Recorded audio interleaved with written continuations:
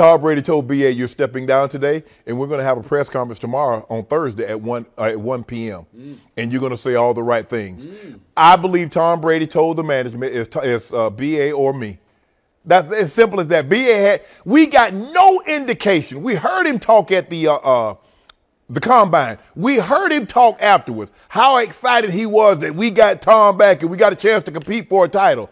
And all of a sudden, out of the blue, he steps down. It steps down to do what, a senior consultant? But if anybody thinks that this was out of the kindness of his heart and Tom Brady played no role in this, they're absolutely mistaken.